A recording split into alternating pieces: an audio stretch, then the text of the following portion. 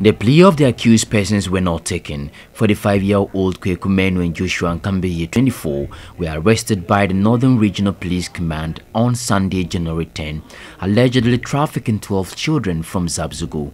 The victims are between the ages of 9 and 20 and were allegedly trafficked to be engaged in various forms of child labor. The two were later charged with counts of conspiracy to commit crime. The prosecution pleaded with the court to remand the accused persons to enable them complete investigations. The presiding judge Amadu Isifu obliged and remanded them into prison custody to reappear on Tuesday, January 26.